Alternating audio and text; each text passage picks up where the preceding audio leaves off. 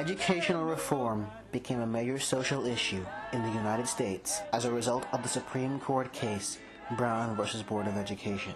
The Brown v. Board of Ed case of 1954 stated that racial segregation in American schools was a direct violation of the Equal Protection Clause of the 14th Amendment to the United States Constitution. The reforms of Brown created a surge of events that not only addressed the broad social issues of educational reform and equality of education, but also forced this country to examine and uphold the constitutional belief that all men are created equal. The idealistic concept of separate and equal schools didn't really exist before the Brown case. Schools that black students attended were separate, but they were substandard and inherently unequal, with poor facilities and limited or outdated supplies. Separate but equal meant separate, but it never meant equal. It meant that the white children would have what most of us think of as a school, with 4 walls, bricks, blackboards, all of the equipment, all of the things you need to have a good school, and black children were going to a tar paper shack. The reaction to the Brown v. Board of Ed case brought to the surface deep-seated anger and fear in areas where segregation was mandated by law. This was especially evident in Little Rock, Arkansas, and the people's reaction in Little Rock shocked the nation and the world at large. These niggas ain't got no business in this school. I'll tell you right now, keep them niggas on their own school. This reaction led to a turning point in American history that changed the fabric of education and provided unprecedented access to learning and educational opportunities for black children.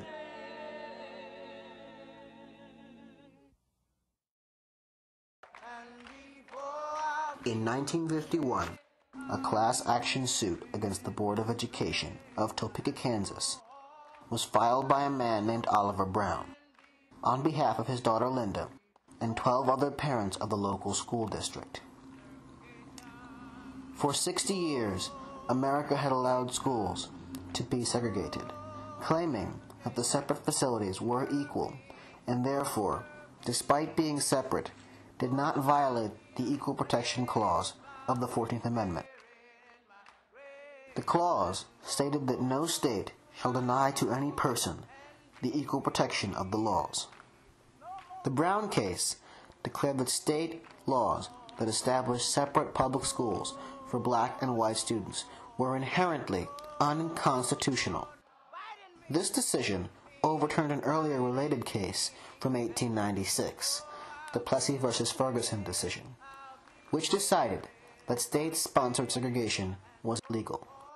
In the Plessy case, Homer Plessy, a man who was only 1/8 black, was not allowed to sit in the whites-only section of a train car. The court ruled that even though Plessy was not allowed to sit in the train car of his choice, he had been given an equal seat in the black car, and thus the concept of separate but equal was satisfied. The Brown v. Board of Ed case overturned the Plessy ruling, ostensibly saying that racial segregation was a violation of the Equal Protection Clause of the 14th Amendment. On May 17, 1954, the Supreme Court, led by Justice Earl Warren, handed down a unanimous decision stating that separate educational facilities are inherently unequal, thus paving the way for integration of schools in the United States.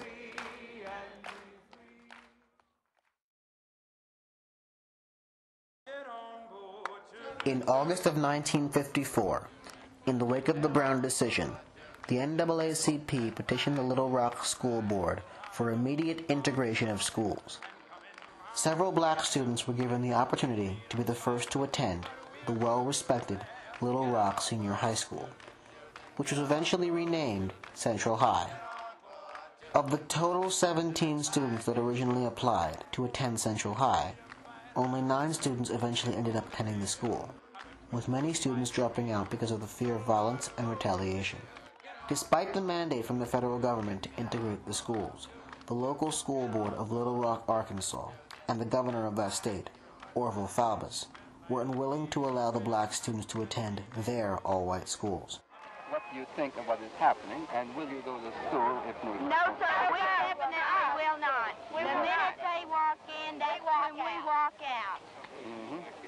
And it's not right. They have schools just as good as ours. It would be they don't have to go to ours. Had a choice, but we don't have a choice like they do. See, they can go to ours or they can go to their own, but we have to go to white school. We have rights too. Negroes aren't the only ones that have a right. Governor Faubus, once considered a moderate on race relations, was instrumental in pandering to white fear and was a catalyst for much of the unrest that ensued in reaction to the reforms of Brown.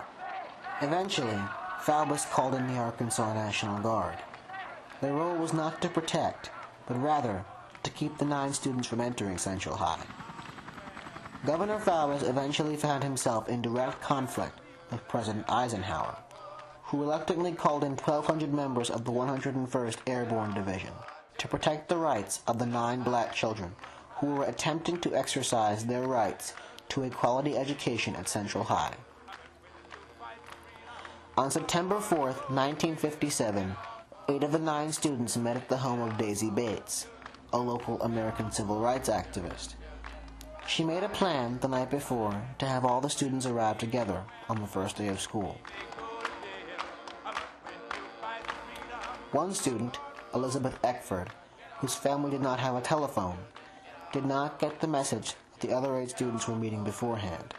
So, on that fateful day, Elizabeth rode the bus to school alone and was met by an angry, jeering crowd that called her names, spat on her, and threatened her. News cameras and photographers were everywhere that day, but there is one picture in particular that came to represent the incident to the world. The picture of Elizabeth Eckford with her back to an advancing crowd, with one young white woman screaming at her. This young white woman was just another teenager, Hazel Bryant, whose life was very similar to Elizabeth Eckford's, but different entirely. Because of her race, she had unconditional access to a quality education. In hindsight, it does not seem surprising that the people of Little Rock reacted the way they did to the educational reforms laid out by the Brown decision. The reforms, with one stroke of the pen, attempted to correct years of social injustice and inequality of education and opportunity.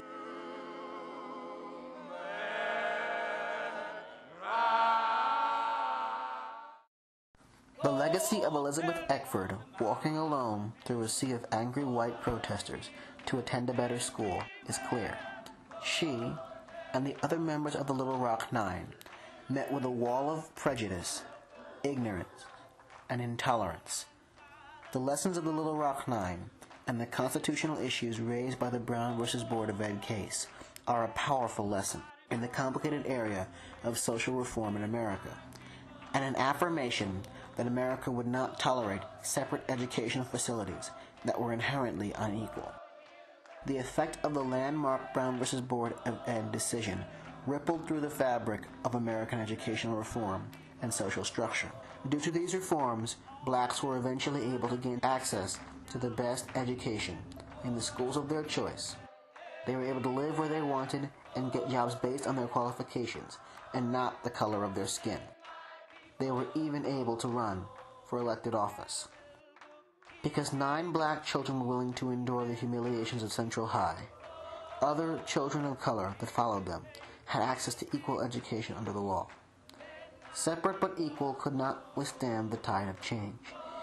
The Equal Protection Clause of the 14th Amendment eliminated racial discrimination in Little Rock schools, thus paving the way for integration of all schools in the United States, and eventually led to the equalization of rights under the law in all other areas of American life. The colors we see today are not based on skin tone, but on the clothes of the Little Rock Nine.